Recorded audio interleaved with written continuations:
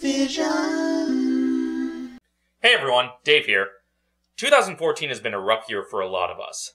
Seems like every day there was more bad news. I myself spent most of the year unemployed and dealing with various personal heartbreaks.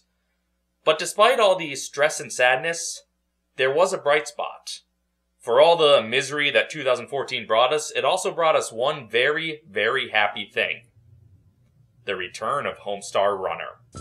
Everybody loves the Homestar Runner.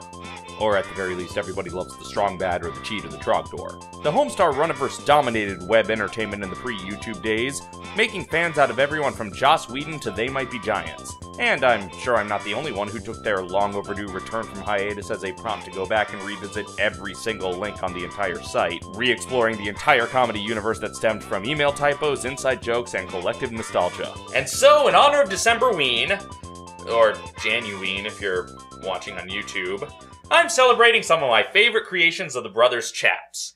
And while the entire website is full of brilliance, there is one page in particular that I've probably spent more time on than any other. And that's why today, I'm geeking out over Peasant's Quest. Dave's Obsession of the moment. Dateline 2004. My Homestar Runner obsession was at its height. Every Monday morning, I would dash off to the computer and see if there was a new cartoon. It was July 19th, and I saw a new short about a Videlectrix game, a clear parody of King's Quest and similar Sierra titles. Two of my obsessions converging? It's not my birthday. It's like 2.5 weeks after my birthday. At first, I thought it was just a fake commercial sketch. After all, it was funny enough as a joke, and it was filled with clearly fake statistics. And while they mentioned one real game, they also mentioned one fake one. But at the end, it actually gave a release month. That's awfully bold for a fake commercial. 2 weeks later, my brother and I logged onto the site. The game was there. The game was real. A full-fledged Sierra parody game available to play for free. We were ecstatic, and we spent the morning playing it until we beat it. What blew our minds was how accurately the game captured the feel of its parody target. Exploring peasantry and looking for ridiculous puzzle solutions felt almost exactly like exploring Daventry and looking for ridiculous puzzle solutions. Except without the mind-numbing frustration. All of the good parts of the Sierra game experience were there, or at least comical representations of them were, and the game successfully managed to capture our nostalgia for those early quests. Oh, that's right. Now I'm nostalgic for a thing that made me nostalgic for another thing.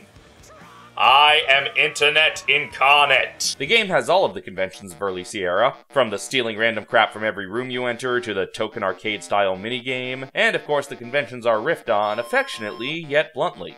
Like an actual Sierra game, some of the funniest stuff comes out of the plethora of really, really stupid ways to die. The final punchline of the game drives this home more than anything. They also riff on the overly complicated, illogical puzzles of early games, mainly by including puzzle solutions you'd absolutely never think of without the over-the-top hints.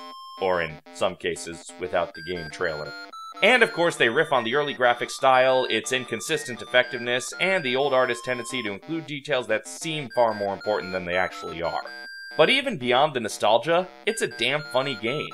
Yes, the jokes might have more meaning if you already have knowledge of early Sierra, but even if you don't, the game presents the style accurately enough that you can still get the joke. And like everything Homestar, it's full of inside jokes, obscure references, and Easter eggs. That said, I don't know how many people who didn't appreciate the nostalgia got far enough to appreciate the other jokes. I knew at least a few people who were so confused by the gameplay experience that they gave up before they even managed to smell like a peasant. But surely there was someone out there who had never played a King's Quest game before but still managed to get the hang of it easily enough. People talk a lot about movies that work equally well as parodies of a genre and as examples of the genre, and Peasant's Quest absolutely fits that description. Except for the movie part. It's the game. The Peasant's Quest movie is just a trailer, and it's pure spoof. Pure spoof that has Dr. Krieger from Archer in it.